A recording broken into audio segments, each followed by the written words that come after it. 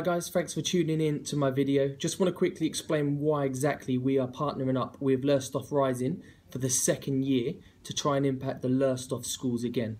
So one of the big reasons was to try and get children as physically active as possible at different points throughout the day, which will be convenient to the school. So by having morning sessions, we'll try and get them engaged straight away so they're coming to school ready to learn. As we all know, an active brain and an active body equals an active brain.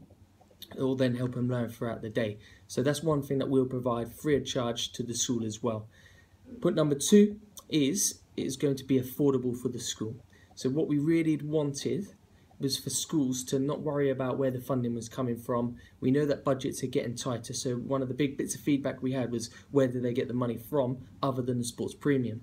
Again, so we want to make this affordable for the school so there are no barriers whatsoever for these children to actually access a sports provision which is going to benefit their health as well.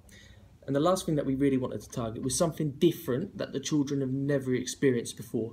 So typically we will do sports such as lacrosse, archery, fencing, ultimate frisbee, gymnastics. There's loads of sports that we can do as well that will actually give the children new opportunities to engage or re-engage in an activity that they've never took part in before. So we're really looking forward to getting this up and running.